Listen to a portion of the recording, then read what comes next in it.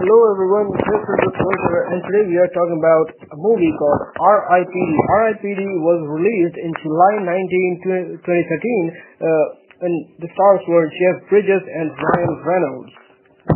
But unfortunately, it wasn't a very big hit. Its production budget was about 130 million, so we can guess that it was definitely a post-production budget included. It must have cost their producers 200 million plus, but it made worldwide only 78 million. 78 million means it was a total flop. But the thing is, after I watched the movie, I just did not think that it should have been a flop, because I really liked the content. I really liked the innovative ways that it was portrayed in, and especially Jeff Bridges. I liked what Jeff Bridges had, a cowboy-ish, very straight-looking, edgy character, and it was very innovative. The whole movie was very cool. Of course, it's not every day that we see a buddy cop drama with a fantasy plus monster spin, but nowadays it's very weird. It's very weird.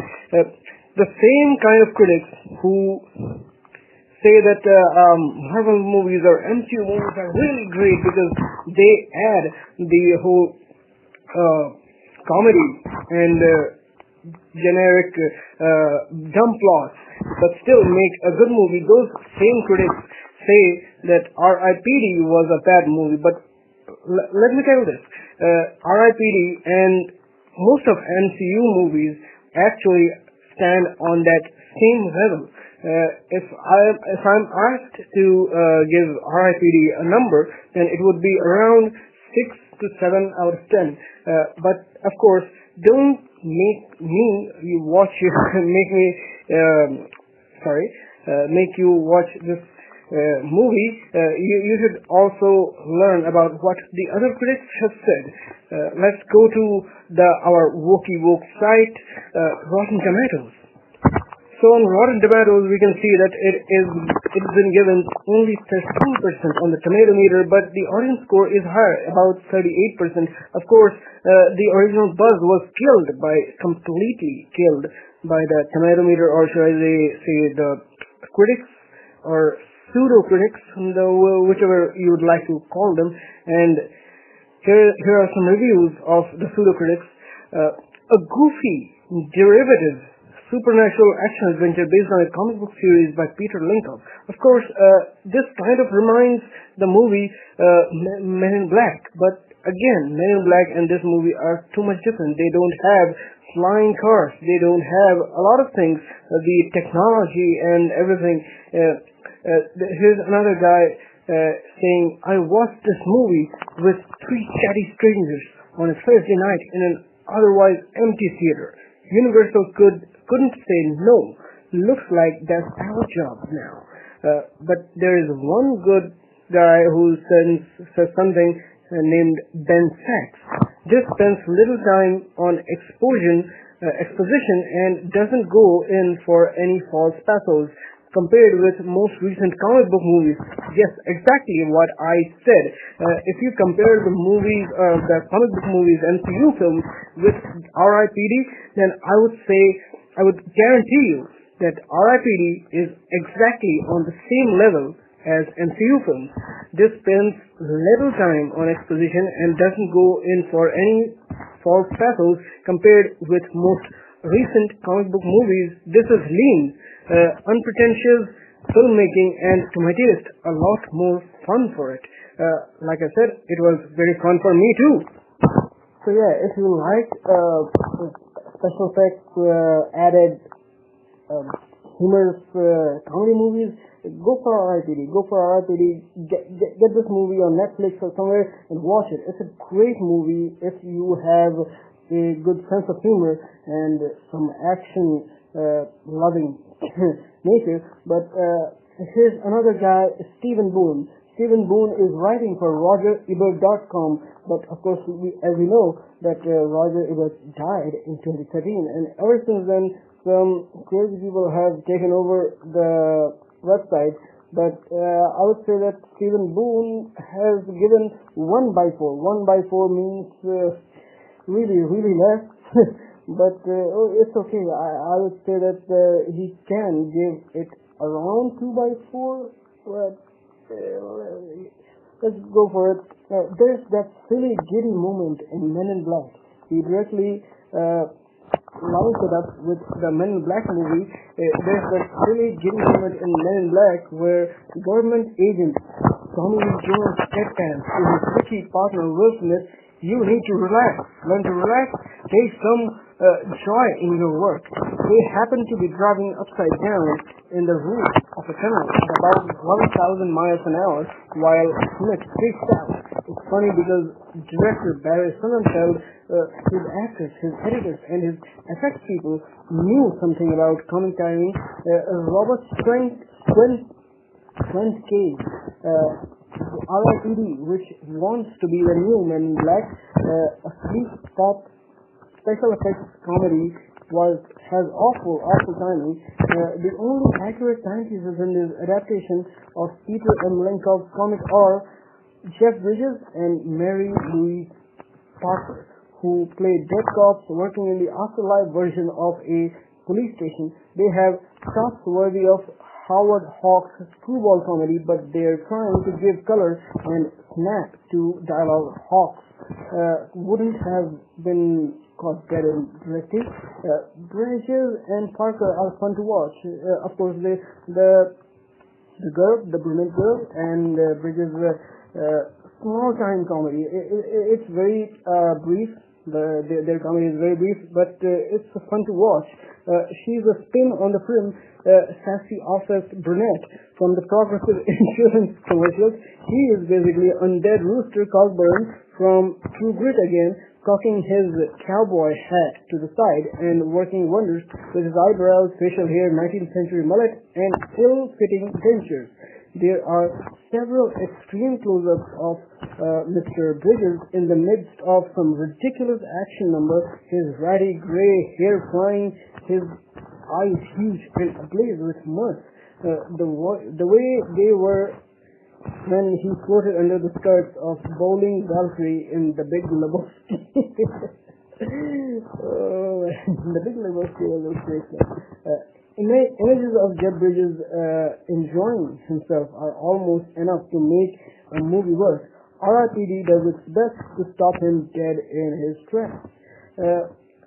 R.I.P.D kind of tones down Jeff Bridges' comedy style, but again, I think it was pretty good. It was pretty good.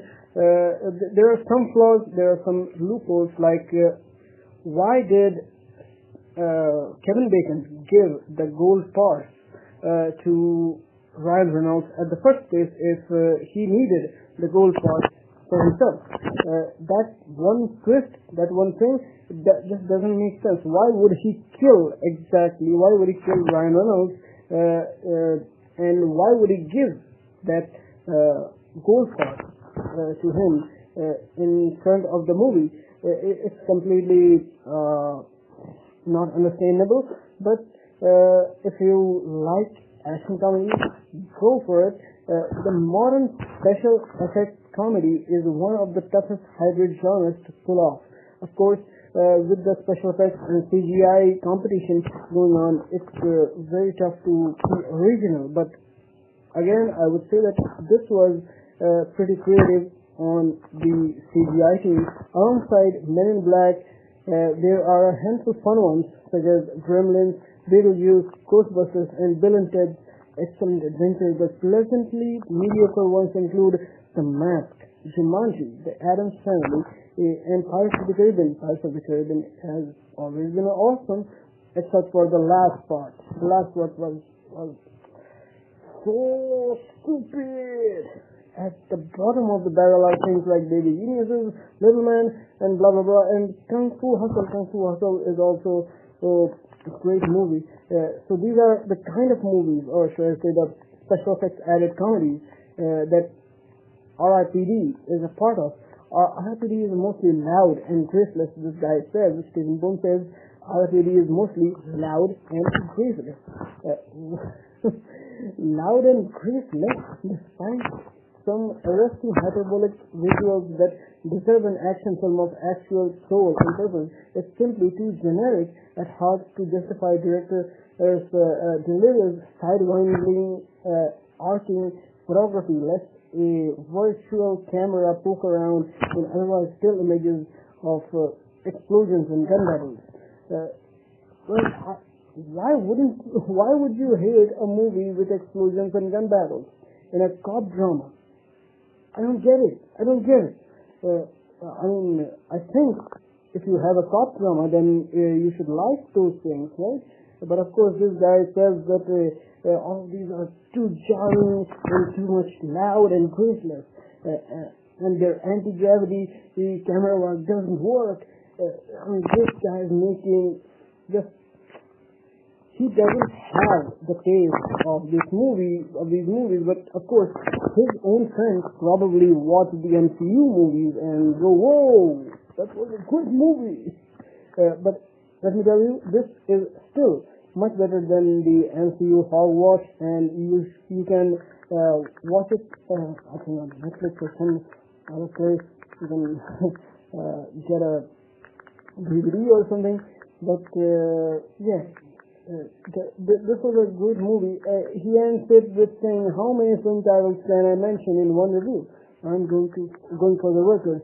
Anything to avoid thinking about this movie, which mostly punishes thought." Punishes thought. Dude, you are a thought. It has fits of inspiration, reminders that we are dealing with talented people simply having a bad year. Okay, dude. You're making me even think you're awful. Again, R.I.P.D is just another movie where the critics got it completely wrong. I can see some of the Google reviews here, and the third guy says the critics couldn't have been more wrong about this movie. This has all the best elements of a good cop movie. R.I.P.D. second guy says one of those films that I personally enjoy, but I know where the hate is coming from, is a Men in Black chapter. Though extreme derivative of Men in Black, R.I.P.D is a classic buddy cop film with a supernatural boost in spin. This is it for today. We'll be back with more reviews and more things. Go and watch R.I.P.D. Of course, at your home, and I think it should have made better money. IMDb of course gives it 5.6 right now. So yeah, peace.